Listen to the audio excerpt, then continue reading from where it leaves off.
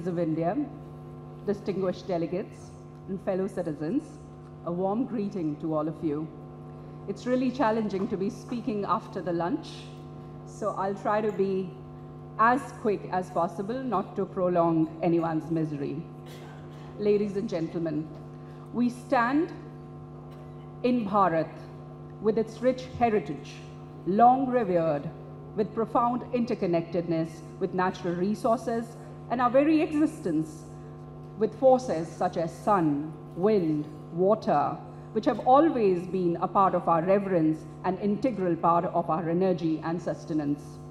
Today, it's both an honor and a privilege to carry forward this venerable tradition with the modern nomenclature of renewable energy. As we meet at this beautiful confluence of innovation and tradition, I'm excited to be part of India's steadfast commitment to leading the global renewable energy movement. Reflecting on our journey, esteemed colleagues, I recall Honorable Prime Minister's ambitious vision for energy transition at COP26 in Glasgow. Since then, our commitment has grown stronger. The concept of achieving net zero emissions might seem like a technical one, distant goal, but at its core, it's deeply human. So therefore, I'm here to talk about the humanizing of the net zero. It is about preserving the planet for future generation, ensuring intergenerational equity, ensuring sustainable livelihoods, and fostering development that is both equitable and inclusive. This commitment represents our nation's dedication addressing global climate crisis while simultaneously ensuring economic growth and development. Intergenerational equity is the cornerstone of just and sustainable future, emphasizing India's responsibility to balance the need of today with that of tomorrow. As we steward this planet, we must ensure that the future generation inherit not just our wealth, but also the health of the environment that we all were privileged to enjoy. Distinguished colleagues, with this in mind, India embraced leading role in the climate action. In last one decade, India's solar PV module manufacturing capacity has skyrocketed. Just yesterday, we celebrated 10 years of Make in India. Today, we have 2.3 gigawatt. We have come a long way from 2.3 gigawatt to around 67 gigawatt, driven by the Make in India initiative. This remarkable growth positions India not only to meet its domestic energy needs, but also to become a key player in the global export. Over the last 3 years alone, my dear friends, production capacity has surged from 8 gigawatt to massive 67 gigawatts. With robust government support and the solar PLI scheme paving the way, India aims to achieve an astounding 100 gigawatt of solar module production capacity by 2026.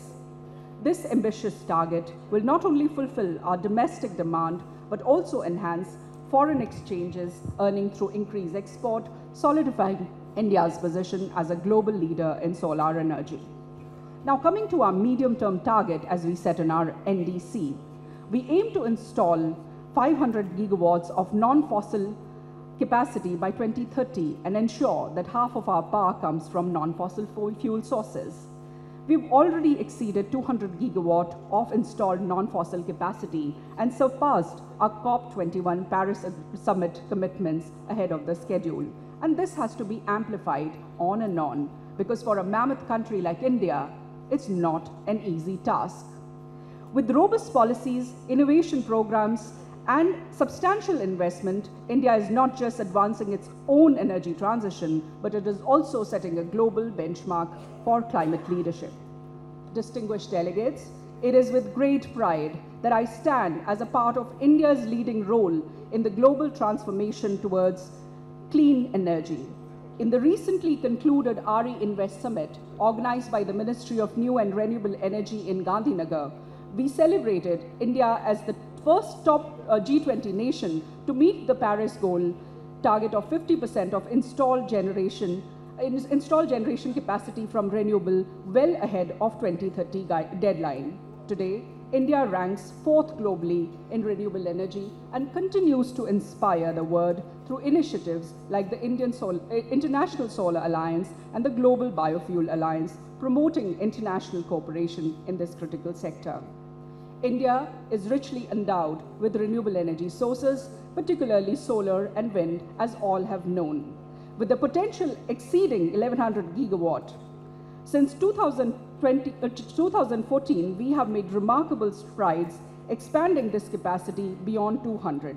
This achievement underscores our supportive policy environment, robust institutional framework, and the momentum that is provided by the leadership of the country itself. A decade ago, renewable energy was considered supplemental source. Today, it is the cornerstone of our energy security and strategy. Our renewable energy sector experience has one of the fastest growing growth rates in the major economy. Installed capacity surged with a remarkable 2.66-fold increase. The share of non-fossil based electricity generation has grown from 32% to 45%.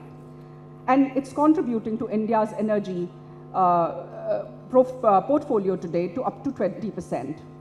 India today has 207 gigawatt of non-fossil fuel capacity, which includes 90 gigawatt solar, 47 gigawatt large hydro, 47 from wind, 10 bio power, and 5 gigawatt from small hydro. Additionally, 157 gigawatt of capacity is under development and 91 gigawatt is under the tendering phase. In the last 1 year alone, we have recorded 18.56 gigawatt of renewable energy capacity addition. Our renewable energy sector has attracted $87.5 billion of investment since 2014, including $13.26 billion in FDIs.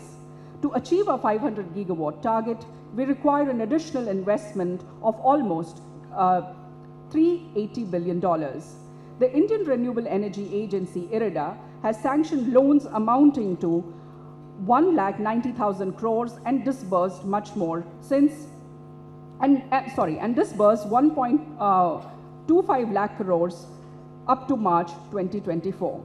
Our ongoing schemes and programs are designed to drive our renewable energy commitment forward. India's renewable energy landscape is evolving rapidly, fueled by our commitment to sustainability and belief in innovation. We have been inviting global investors to join us in this transformative journey. RE Invest, an international green hydrogen conference concluded recently by Ministry of New and Renewable Energy being the case in point. Together, we can achieve our ambitious target and set new benchmarks for greener and cleaner future. Solar energy has been at the forefront of India's climate action. We have robust schemes like PM Surya Ghar and PM Kusum driving the energy for the citizens in a very socially equitable manner. To make solar more inclusive, we are implementing the world's largest rooftop program called the PM Surya Ghar Muft Bijli Yojana, aiming to solarize 10 million households with an investment of 78,000 crores. To share with you, we have so far installed almost 4 lakh rooftops on the households of Indian houses. While we continue to develop solar and onshore wind, we are also exploring avenues such as offshore wind, biofuel, waste-to-wealth plants, and green hydrogen. Aligned with the motto of Make in India is also Make for the World. We are promoting local manufacturing of renewable energy equipments through initiatives like the production-linked scheme for high-efficiency solar module and ACC battery.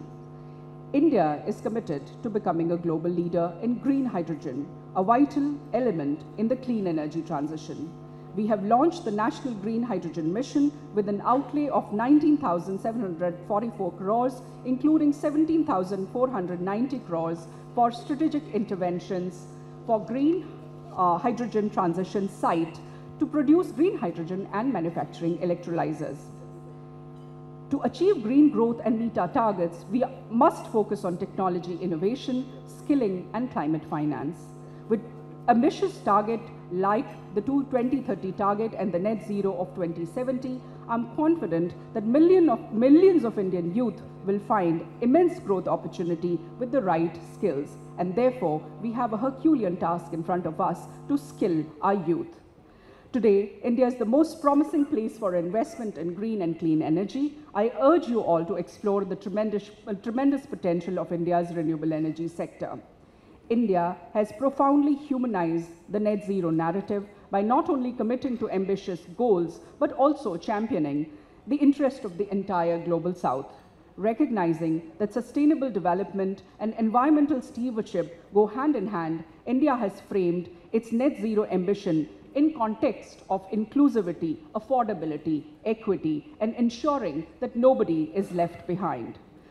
Through several initiatives that we are sharing now with Global South, we continue to thrive alongside the richer counterparts to fight against the climate change. Distinguished colleagues, it's both an honor and a privilege to witness India's remarkable ascent in the realm of renewable energy. As we harness the power of sun, we must continue to illuminate our path through a sustainable future, empowering not only India's renewable energy sector, but also solidifying our role as a global climate leader. May the sun always bless us, and may the Vayu and the Varun propel India's journey to the true might that it is. Om Suryaya Namaha.